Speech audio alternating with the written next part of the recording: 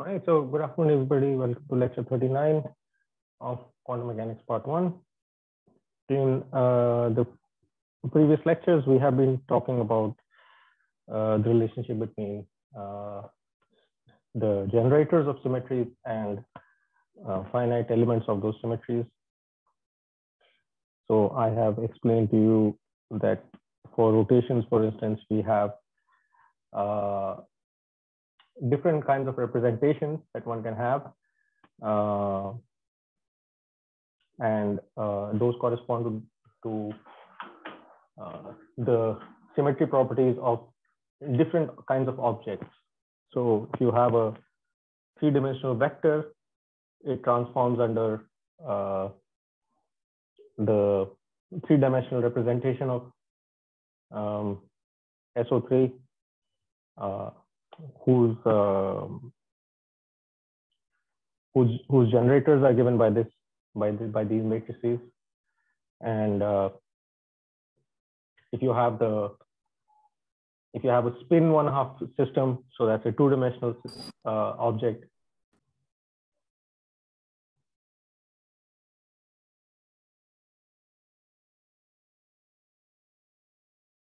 Please do not unmute yourself unless you have a question. Otherwise, if there are interruptions, then I might have to mute everybody.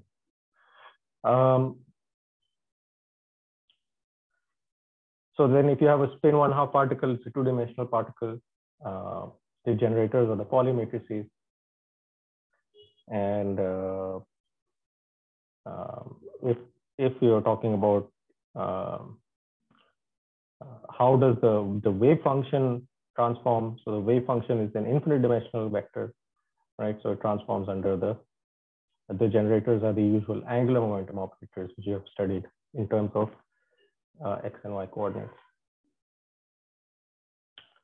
Okay, any questions at this point? All right. So today what I want to talk about, and I guess today and tomorrow, these will probably be our last two classes. Starting on Monday, I will begin the review. Okay, course review. So today I want to talk about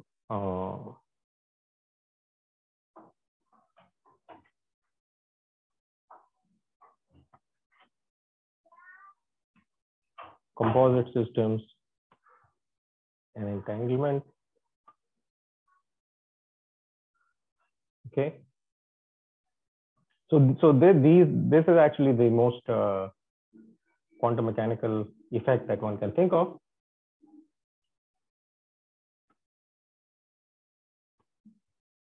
And it comes about when we try to imagine how to describe a composite system. So what do I mean by a composite system, right? So for instance, we have talked about particles with spin, right? So we have, let's say, a single particle with spin 1/2, right? So what would be the states of this system? It's a two-dimensional space, right? So there are two basis vectors. Let's say the up vector and the down vector, right? Alternatively, you can also write this as alpha, beta. So the up vector is 1, 0, and down vector is 0, 1, right? This is the simplest kind of quantum state one can have, right? Or one could consider a particle on a line, right? So a particle on a line, how do we describe the state? We describe the state in terms of the position eigenkets, right? So how do we write it? We write something like this: psi of x, ket x, dx, right? Minus infinity. And this is an infinite dimensional state. Okay? Now, obviously, nature consists of more complicated systems. Let me close the window. I think there is too much audio disruption from outside. Just give me one second. Okay. So now, obviously, nature consists of more complicated systems than just a single spin 1/2 particle or a single particle on a line, right? So if you consider a box of containing atoms, right? Let's say in the form of a gas or something.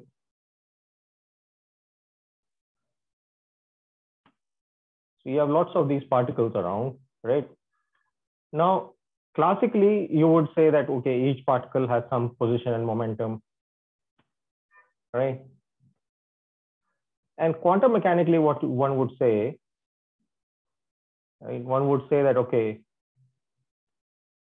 that each particle has some state, right? Let's say we'll call it psi1, psi2, psi n, so on, right? So here, this would be p1 x1, p2 x2, pn xn. So this is the classical description.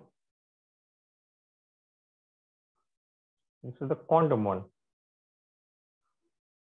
right? But now the thing is that, see, for my box of atoms, right, I can define what is the total momentum. Like if I want to ask a question, what is the total momentum of my gas, right? Or the total energy of all the particles.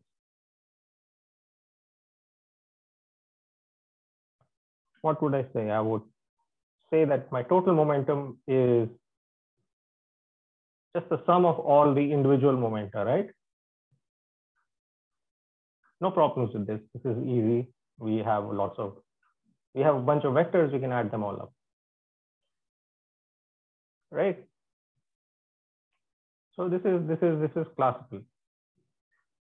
But now, what about what if I treat these particles as quantum mechanical particles, right? So what is the difference in treating them as classical and quantum? In the classical case, these particles, their wave functions will not overlap. There is no such thing as interference between the particles, right? Here, wave functions can do more interesting things. So one can ask, well, what is the momentum of the total momentum of this gas of quantum particles? Now,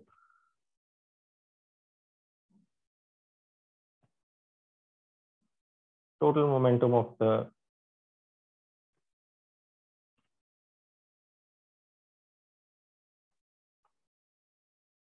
quantum mechanical gas, right? How do we define that? Now, let's just remind ourselves what is the momentum of a single particle. And for simplicity, we will work with a gas. We'll work with a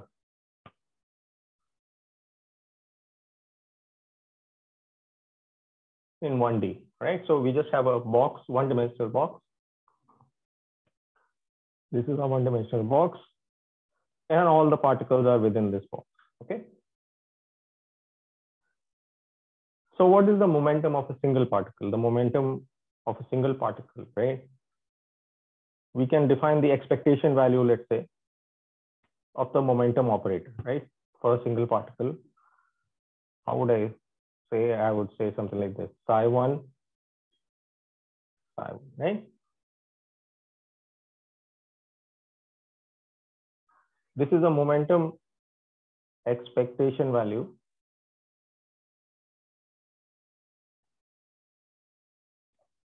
for a single particle. Okay, so now you might ask, well, what if I have more than one particle, right? And here I will put a 1 over here because this P, right, this operator P is the momentum operator acting on the state of the first particle.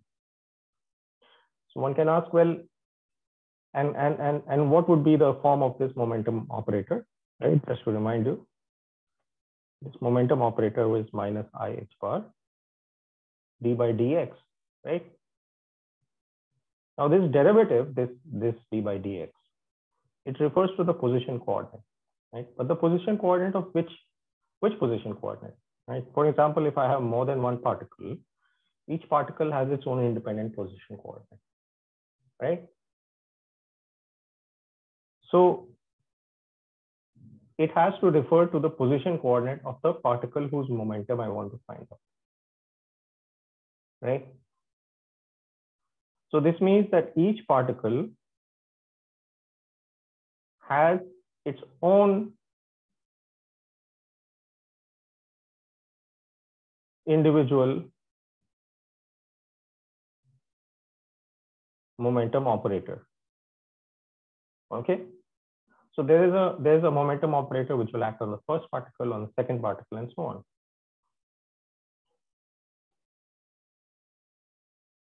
So if I want to find the momentum of the second particle, what do I do? Well, I have to take the expectation value of P2. And P2 in which state? In this state, the psi2 state, right?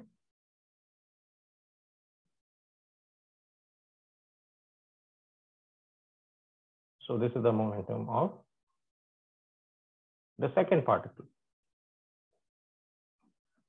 Now the question is that can I define, so in the classical case, remember that I can define a total momentum, right? Which is the sum of all the individual momenta. And why is this nice? Why is this important? It's important because such a quantity is conserved, right? So if there is no external force on the system, the total momentum is conserved, right? So the question now becomes, can I define a total momentum for my quantum system consisting of two particles, right? So I have two particles.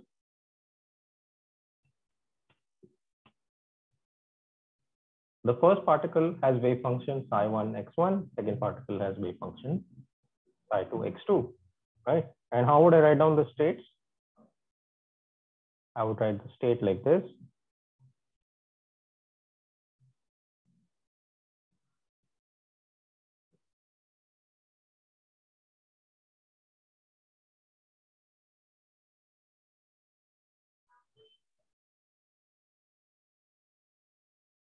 Okay. Now the question is, why am I writing these states in this way? Why am I putting a 1 over here and a 2 here? Right? The reason is because these particles are independent, right? So if I write down, if I don't put this index 1 here, then I don't know which system I'm referring to, right? And so for instance, this particle can have a different wave function. This psi1 x1 does not need to be the same as the wave function of the second particle, right?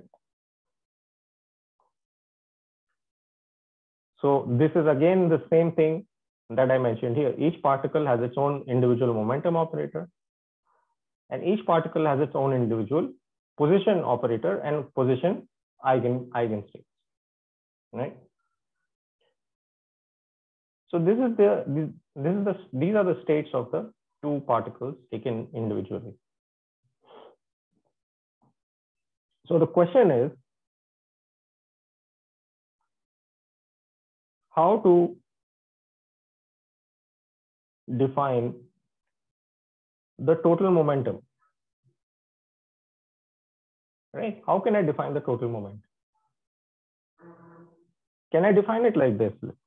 Can I write P, some operator P as operator P1 plus operator P2, right? Does this make sense, right? Well, let's see what this is going to be. The minus IH bar, right? D by dx1, D by dx2, right?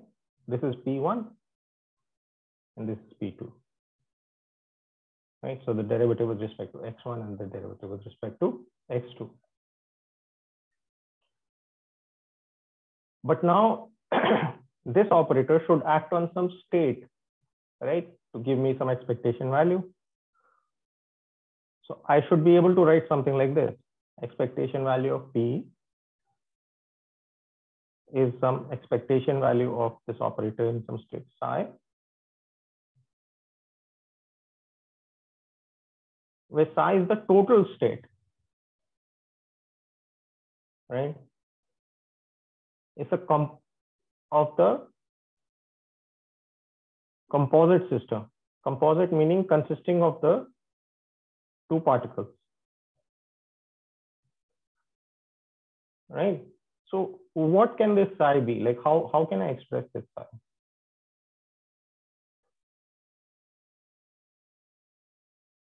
So again, we are just trying different things, right? Is this allowed? So then the next thing is how should I define the total state? Can I write, for instance, something like this? Psi1 plus psi2, right?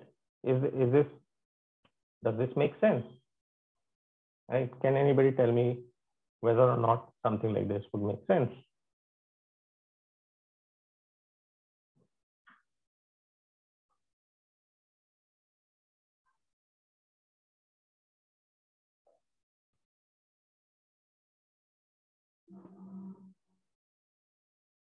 The answer is that it won't.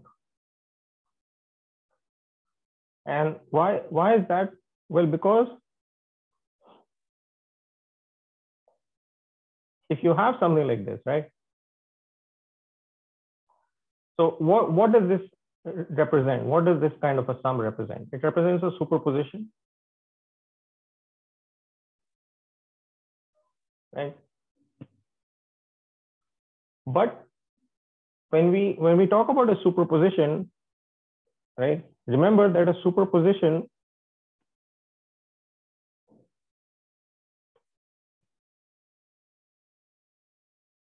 is between states or vectors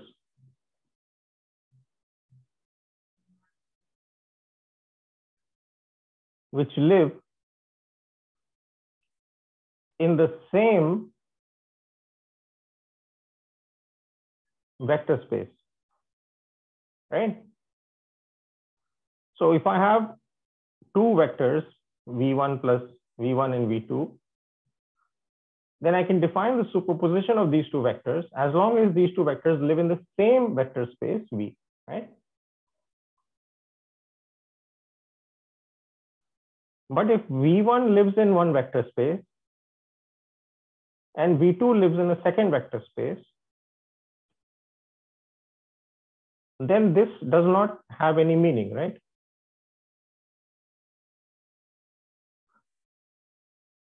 Right? For example, v1 could be a two-dimensional vector space and v2 could be a three-dimensional vector space. So how can I take the sum of a two-dimensional vector and three-dimensional vector? That doesn't make any sense. So this kind of a sum is not possible. It doesn't make sense. The sum of psi1 and psi2. And why is that?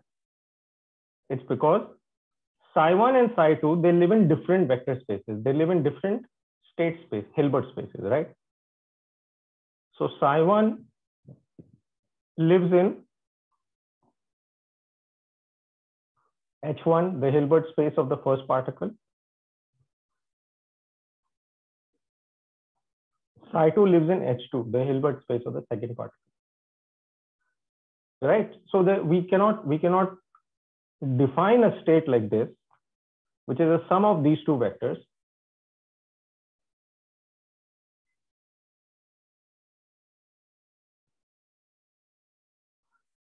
which live in different vector spaces. It is not allowed mathematically, right? So what do we need to do in order to define this composite system? right? In order to be able to define the total state of the system, what do we need? We need to ask, I am given the Hilbert space of one system, H1, and given the Hilbert space of the second system, H2. Can I make a bigger Hilbert space? And remember, Hilbert space is just a vector space, okay? Bigger Hilbert space, H, out of H1 and H2, right? So can I take these two vector spaces and can I combine them in some way? Can I join them, right? So that I get a bigger space, a bigger vector space. In that bigger vector space, I should be able to define the state of the first particle and also the state of the second particle. Okay. So how can I make a bigger Hilbert space starting with two smaller Hilbert spaces? Or how can I make a bigger vector space starting with two smaller vector spaces, right? This is the main question. So we'll consider, instead of the particle on a line, we'll consider the example of two spins, okay? So we'll take two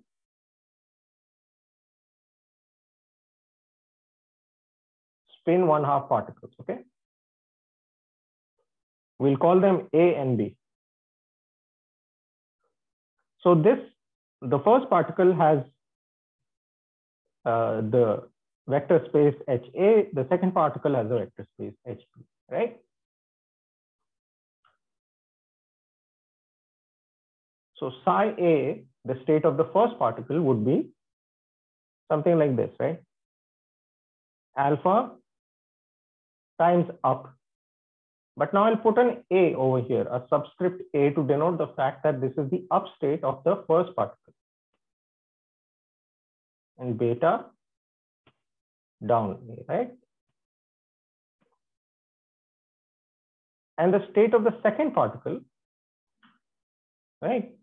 The same way, some gamma up state B, delta down state B.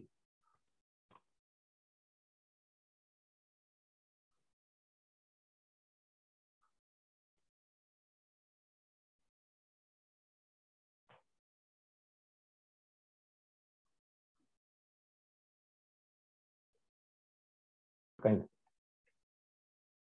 So is this making sense? Can somebody please say something to tell me if you understand what I'm doing at this stage? That this is just the state of the first particle, this is the state of the second particle. Is there any difficulty with understanding this aspect?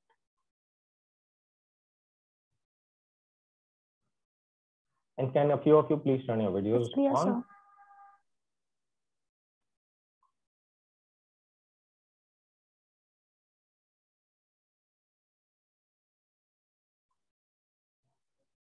Can I please have some videos turned on so that I can get some visual feedback?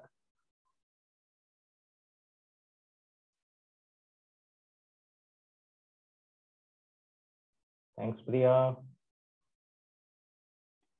Thanks, Vishnu. Okay. Now, let us perform a measurement on this system, okay?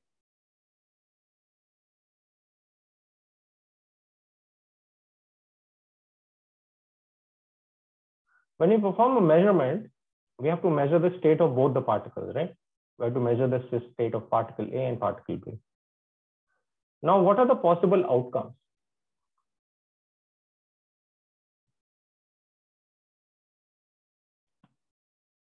The possible outcomes are as follows, right?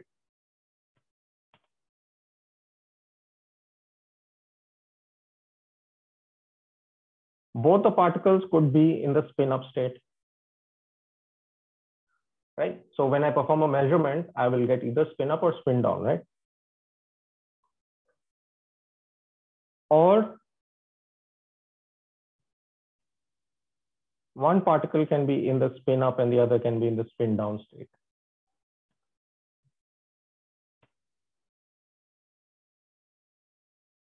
Or spin down and spin up. And finally, both in the spin down state. These are the possible outcomes, right? How many such outcomes are there? There are 4 outcomes, right? Now, I don't know if I actually ever used this description in this class before, but each one of these possible outcomes, right? They are classically distinguishable from each other, right? So I can distinguish this outcome from this outcome. I know that they are different. If I cannot distinguish them, right, then it doesn't make sense to refer to them as different outcomes. So they are distinguishable, right? So I will call this outcome, I will give it a name. Okay. Let me put this here. I will call this outcome 0, 1, 2, and 3. And these outcomes, they are all distinguishable from each other, right? They have to be.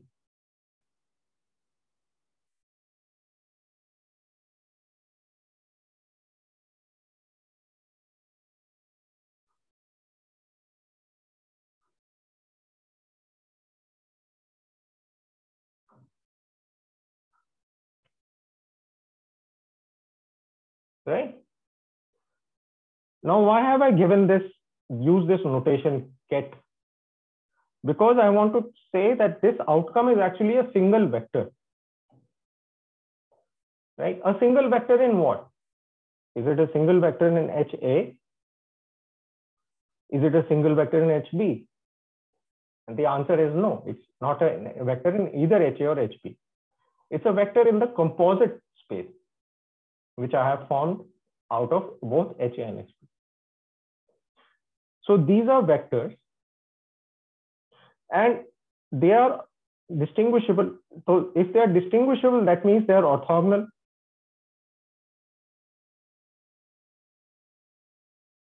Right? So if you say that two vectors are different from each other, how do you say two vectors are different? Two vectors are as different from each other as possible. How do you make that statement mathematically?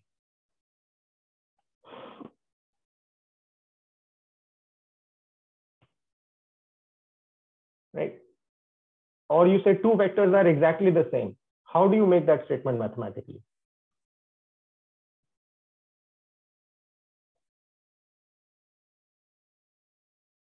So if I have two vectors like this and two vectors like this, which one are distinguishable and which is indistinguishable? Right? This one is distinguishable, no? These two are the different alternatives. They are orthogonal to each other. They have nothing in common with each other. But these two are indistinguishable. Right? So this is perfectly distinguishable.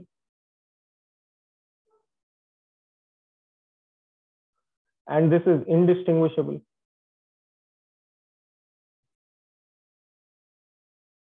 Right? So how do I define distinguishability? I say that it is related to orthogonality. Right? Okay, so these vectors, they have to be orthogonal to each other, right? So that means if I take the inner product of 1 and 0, I should get 0. 2 and 3, I should get 0. And so on, right?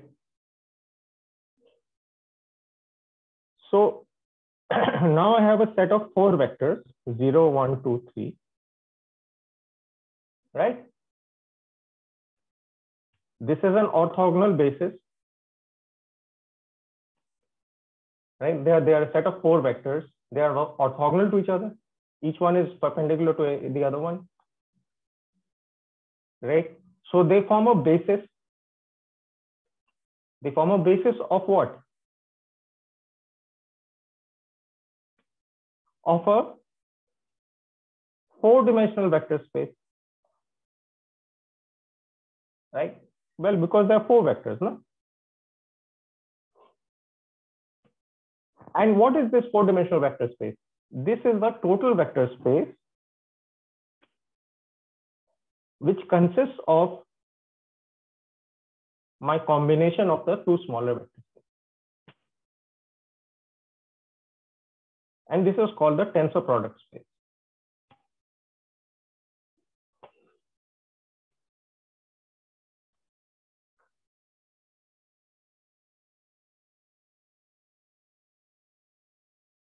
Okay. And this symbol is used to indicate the tensor product, right? Now, what if we work in components? So if you work with components, let's say, so first, let me remind you what is 0. 0 is this state, right? Upstate and upstate, both are in upstate. So I will write it like this. Up, tensor up. Okay, and now I will write it in components also. So in components, what was the upstate? It was 1, 0, right? And what was this upstate? This was also 1, 0. So now the question is that if I have 2 vectors, okay, so I have a vector v1, so I'll write, I have a vector u with components u1 to un, and I have a vector v with components vn to vn. How do I write down this tensor product vector, right? This is called the tensor product. How do I write it down? This vector consists of how many components? And by the way, they don't have to be the same size.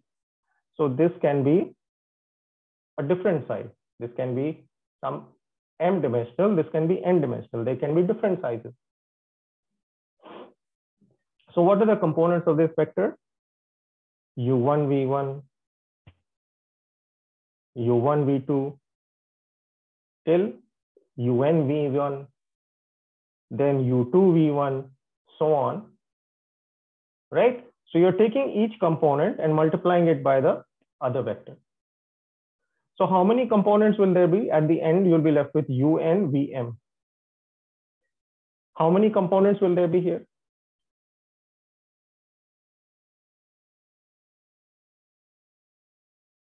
N times m, right? N times m. So let us take this vector, these 2 vectors, and write down the tensor product of these 2 vectors, okay?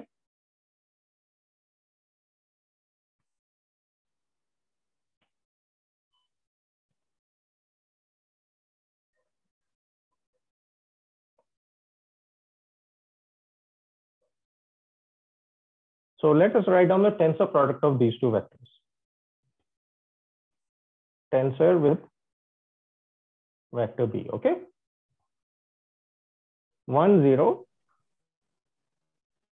tensor 1, 0, right? Now this will have 4 components, 2 by 2. What are those components? We take 1 times 1 is 1, then 0, 0, and 0, right? Let me do this for all the states, okay?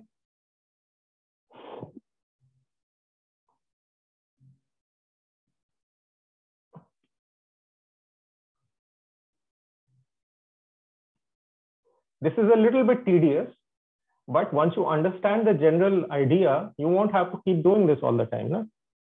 Then things will become much simpler and much faster. What will be the components now? It will be 1 times 0, 0, 1 times 1, right? And then 0, 0, right? So are you seeing a pattern emerge in this picture? Right? This vector is 1, then all zeros. The second vector is 0, then 1, and then all zeros. Right? So similarly, you can write down the vector which we labeled as 2.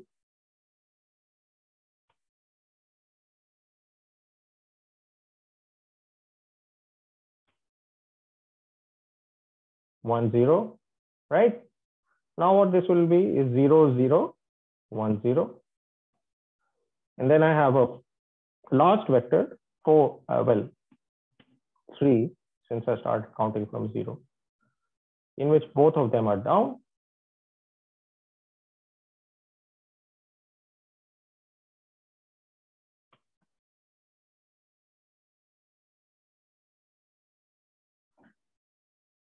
These are my 4 vectors. Now you can see that all 4 of these vectors, they are orthogonal to each other, right?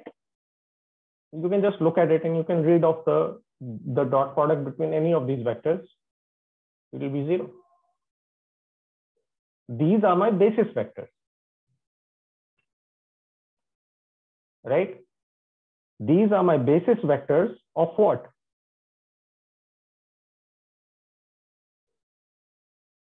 These are the basis vectors of H. And what is H? It's equal to HA tensor HP. Okay?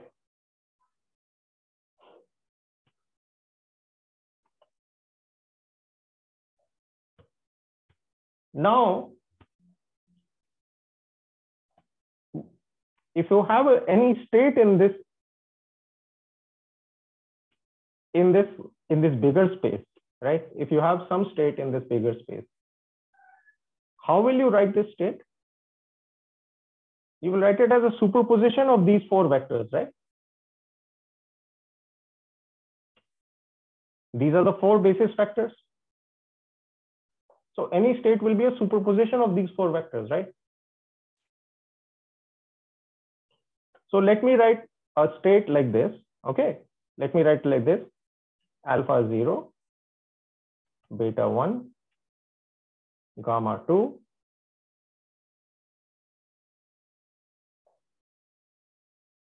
delta 3, okay? This alpha, beta, gamma, delta are not the same as the alpha, beta, gamma, delta over here, okay? They're not the same, don't confuse. It's just that I don't have a finite number of symbols. So actually, to make life simpler, maybe I should, well, I'll use something else. I'll call it A, B, C, and D. I can also write it as like this, right? A, B, C, and D. Okay.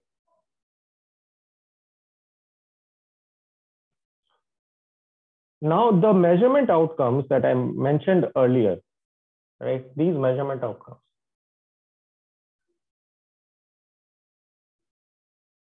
So if I measure the state psi, what will I get? I will get either 0 or 1 or 2 or 3. And with probability, alpha modulus alpha square modulus beta square modulus C square modulus D square, right? So this is just my usual quantum mechanics now, right? But something very interesting can happen. Okay, what is that? Let us look at this first state, 0, 0. This corresponds to what? I'll write it in shorthand notation like this: up, up. B I'll write as up, down. C I'll write as down, up. Okay. And I think it's clear what this means, right? And D I'll write as down, down.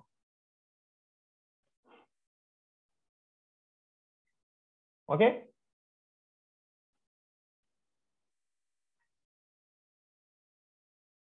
Now let's consider a particular state. Let's consider a particular state. 1 by root 2. Root 2 is normalization.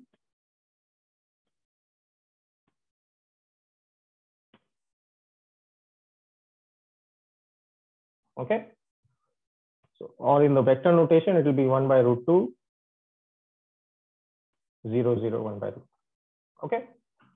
So this is a state. Now this is a valid state of the system. No, it's just a linear combination of my basic states.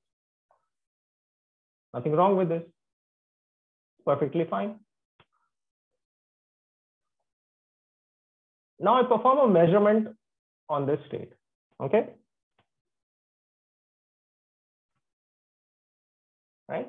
So what do I measure? I measure the two spins, right? I have two spins A and B. I measure the first spin and the second spin. Okay. Measure spins A and B, right? Now there are two possibilities. Either I get up, up or down, down, right? But first, let me just measure spin A alone. Okay. I'm not going to measure spin B. I'm going to look at spin A only. Fine. So I have some apparatus which can probe both the spins individually. If I measure spin A alone, right, I can get two possibilities. I can get either the up or the down, right? Okay. Now let's say I get the up when I measure spin A, right? If I get the up when I measure spin A, what does this tell me about spin B? Does this tell me something about spin B? Look at this state, right? If I'm getting up state in spin A, that means that I am getting this component, because this component doesn't have spin A in the up state.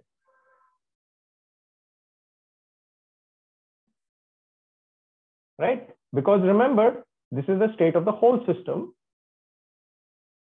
So if I measure the state of the first spin to be in the up state, this tells me that spin B must be, it has to be in the up state, sorry. It has to be in the up state. Now you see, I have not measured spin B, right? I have not performed a measurement of spin B. Even without performing a measurement, I know that what will be the outcome of my measurement of the second spin.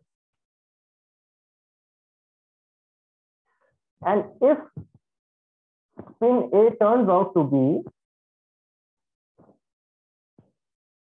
the down state, then this tells me that spin B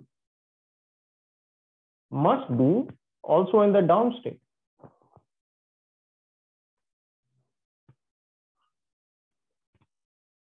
Right?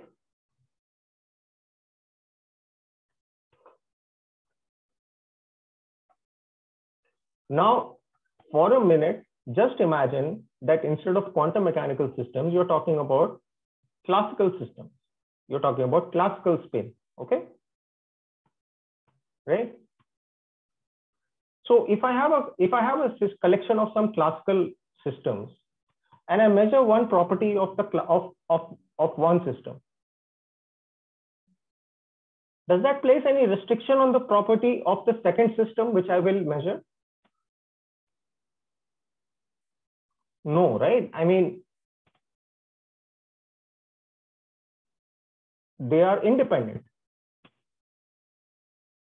If I find the first ball to be red, the second ball can be either blue, green, or red. It doesn't matter. But in the quantum mechanical case, what is happening? I have two balls. They can be in two different colors. Let's say red and green or red and blue, right? And now I write down the state of the system like this.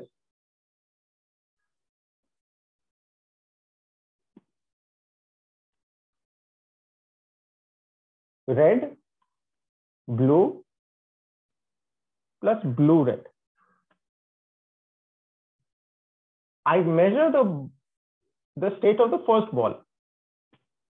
If I find that the state of the first ball is red, if I find that the first ball is red, the second ball has to be what? It has to be blue. And if the first ball is blue, the second ball has to be red, right? Now here's the crazy part. These two balls don't have to be in the same place. I can send one ball over here to one end of the planet and the other ball to the other end of the planet. And I can have two different sets of laboratories, right? One in Mangalore and one in, what's the opposite of Mangalore? Toronto. And so these people, the people in Mangalore and Toronto, they cannot communicate with each other, right? So they can't cheat. Okay. So they both make a measurement. What are the possible outcomes? Red and blue, blue and red.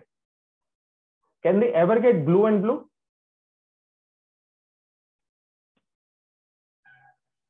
Can they ever get red and red? Right? No. So now imagine that only the person in Mangalore makes a measurement and finds that the first ball is in the red state. Fine. So we have sent one ball to Mangalore.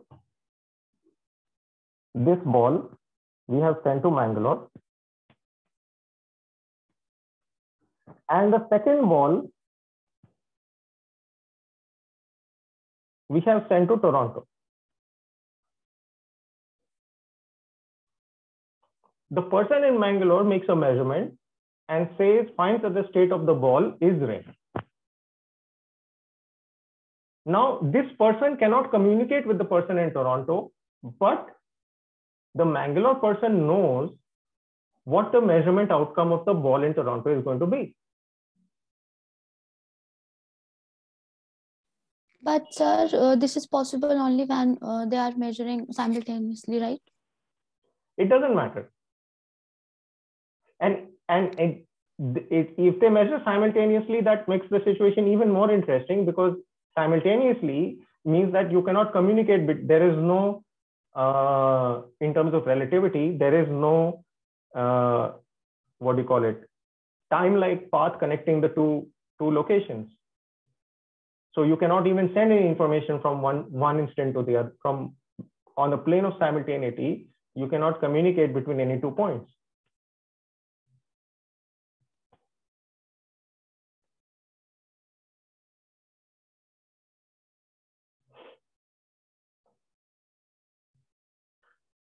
Right?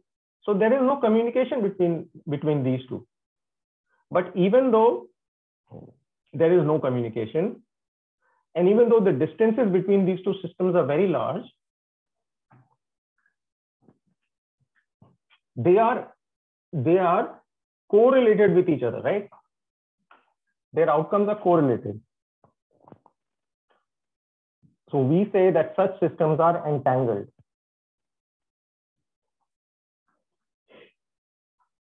Right?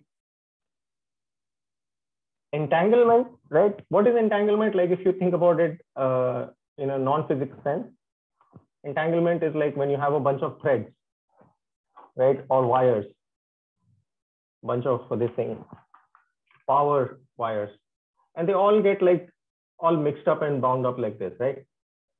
I call this entangled. Why do what does that mean? What is a tangle? Tangle means that I can't separate them. I cannot tell which one is which one. In this case, well, it's not. But if you let them be for some days and nobody worries about them, you come to the bunch of wires, you can't tell which one is which one. They're all tangled up. Right? So such systems are referred to as entangled. So this is an entangled state. Okay. Now, do you guys have a class at 3? Okay. So let me give you another example. Okay, I'll give you another example. This time I'll talk about this particle on a line. Okay.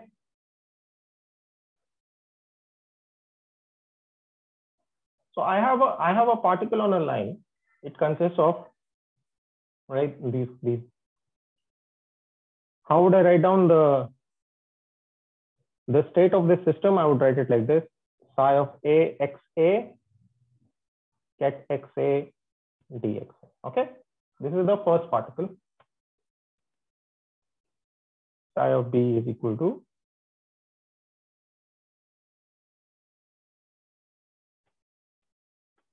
okay. This is the second particle.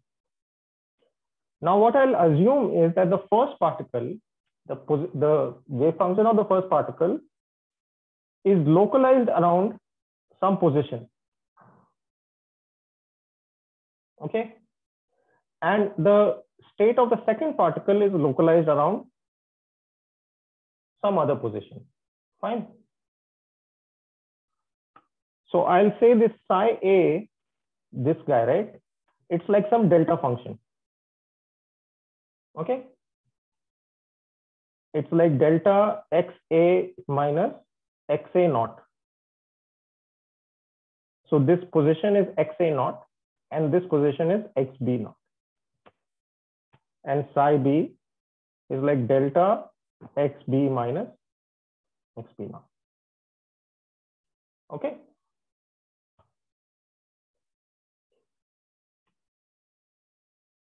Now I want to write down the state of the full system, right? And this state has to be, it will be an element of this Hilbert's, the tensor product space, right? Now, what will the tensor product space, what will be the elements of the tensor product space? First, let's just look at that. It will be something like this.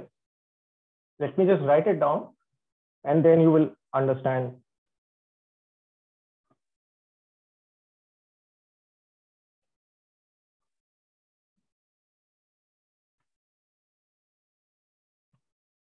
Okay. So excuse me, sir. Yeah. So if you made a two-particle system in a composite state in a small volume, and you said we can make those two particles far apart. No. So here I'm not. Here, well, I mean, I'm not saying that they are far apart or they're close together or anything. I'm just saying that there are two particles on a line. At this point, I'm not placing any restrictions on how far apart or how close together they can be.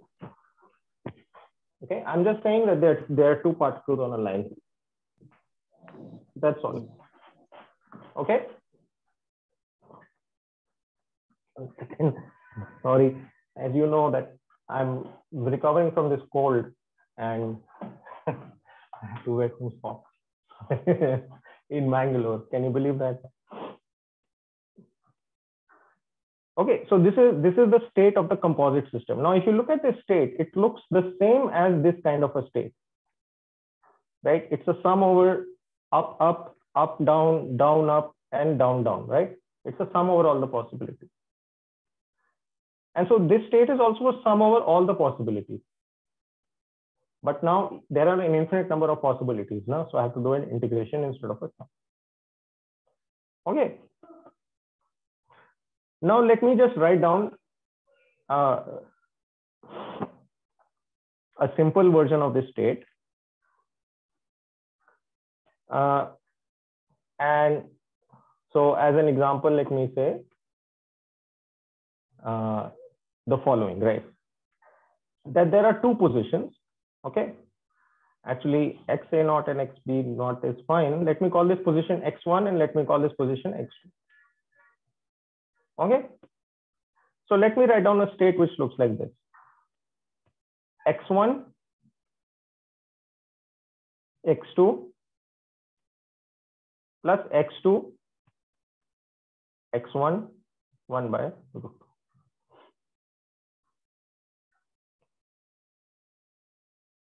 Okay. What does this represent? Right, this represents the first particle is at the location X1 and the second particle is at the location X2. Right? So I have two locations. Here I have the first particle and here I have the second particle, right? What does this represent?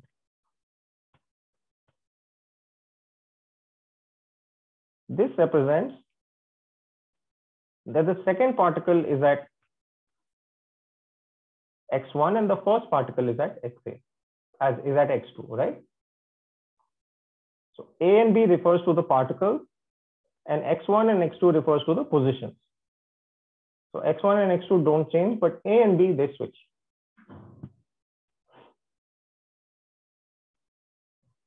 Right? This is also an entangled state.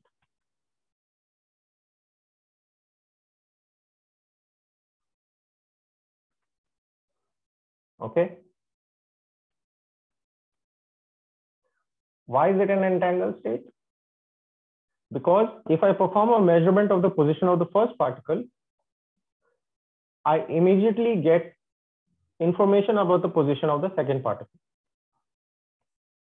If I find that the first particle is at X1, that means the second particle has to be at X2. And now coming to your question, Vishnu, these two locations could be very far apart from each other. No, so I was asking about exactly that. You talked about the situation where we can make them in Mangalore and Toronto. Mm-hmm. So will there be any no effect on the position of the state if we made them far apart? Right. So there's a difference between this kind of a wave function. Maybe some errors or something. No. Oh, that way. No, there can be. There can be, but it's possible to do such experiments. People do them on a daily basis. In fact, now we are building a quantum internet, which relies on this, on the ability to transport entangled pairs far apart from each other. And it's happening on a daily basis now. So the possibility of errors and all are there, but technologically those can be overcome. Okay.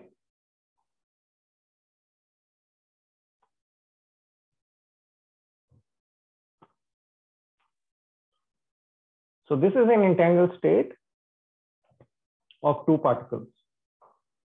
Okay, I'll stop here for today. And tomorrow, I will talk about operators acting on composite systems. Right? So you remember that if you go back a little bit, the question was, how do we define a momentum? How do we define this momentum for a composite system? No? So tomorrow I will show you that when we have a state like this, when we have a tensor product like this, we can define a momentum operator which acts on the whole system, which gives me the total momentum. Okay.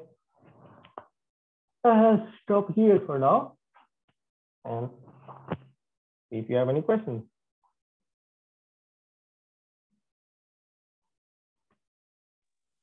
Sir? Mm-hmm. Sir, if we try to understand this entanglement situation in classical mechanics, how it is different from quantum mechanics? I mean, what will be the result in classical mechanics? So in classical mechanics, you don't have such correlations between the different parts of a system, no? Like, I mean, you can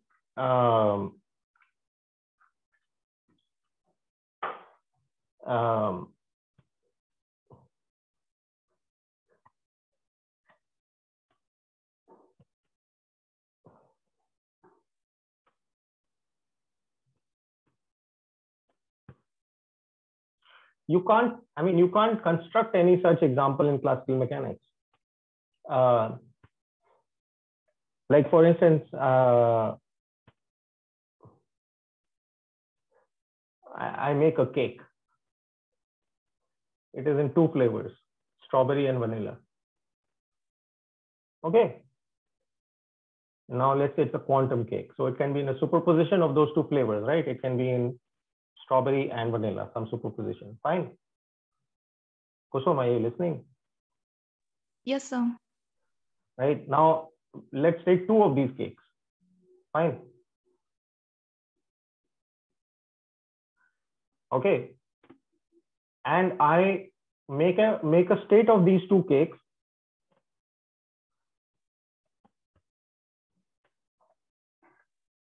I make a state of these two cakes so that which looks like this. Meaning the first cake is in the strawberry flavor and the second cake is in the vanilla flavor. And the other option is that the first cake is in the vanilla flavor, the second cake is in the strawberry flavor. Now, can you do something like this with a classical cake?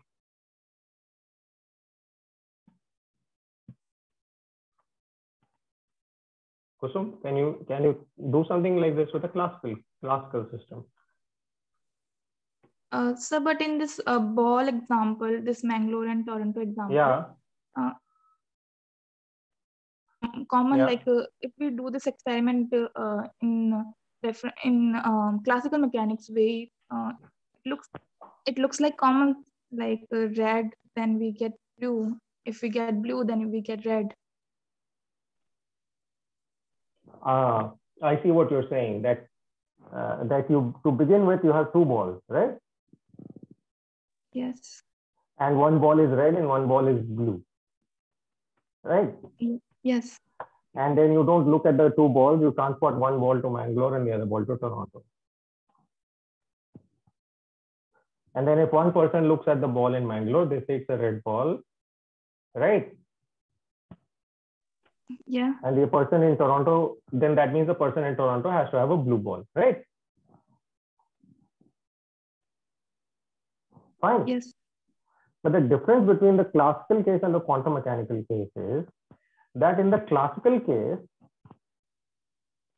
I know that my system, which ball is red and which ball is blue.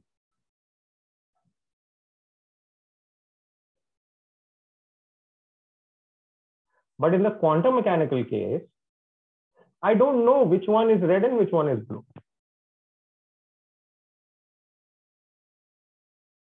Right. So if you look at this, it means after the measurement. It's only after the measurement, right? Only after the measurement, when the ball collapses into one state, either the red state or the blue state. That is when I know that the other ball is going to collapse into the different state.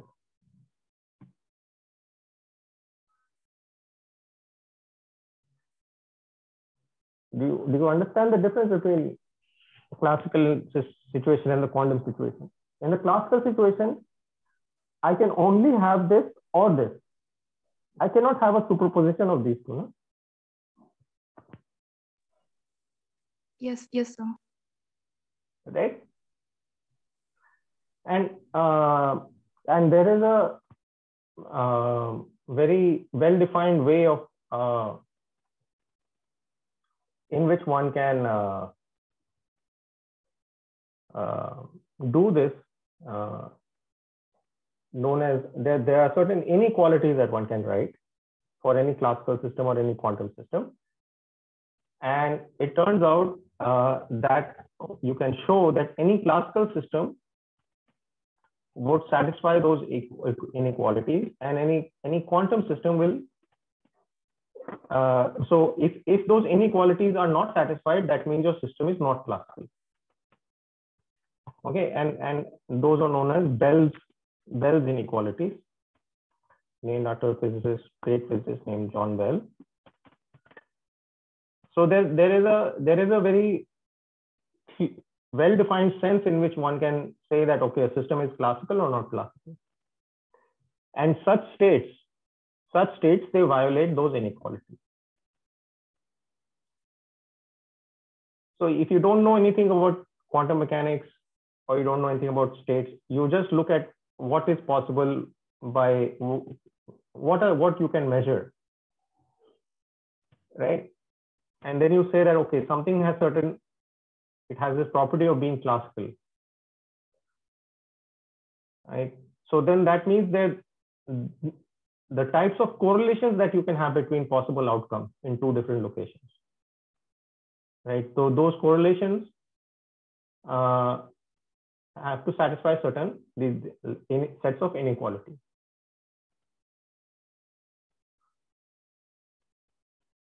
So an example of this, I mean, is something that we have looked at before, right? Is that, remember that for quantum states satisfy this inequality, no? The Heisenberg bound, right? So if you have something which violates this inequality, then that tells you that this is not a quantum state. This will be something which is classical, right? Do you understand? Yes, sir. I mean, well, I mean, you know, I mean, it's a pretty big subject. It's hard to explain all of these things. And I'll share some more videos with you from YouTube where people explain these concepts in a very nice way. Okay.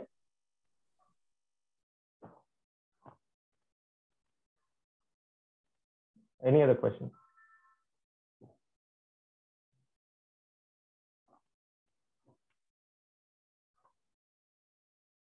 Okay, then. I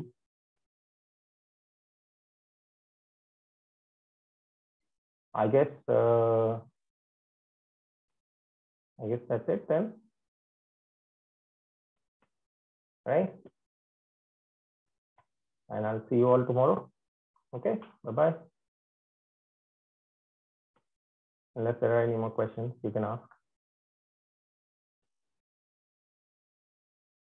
If not, I'll stop the recording.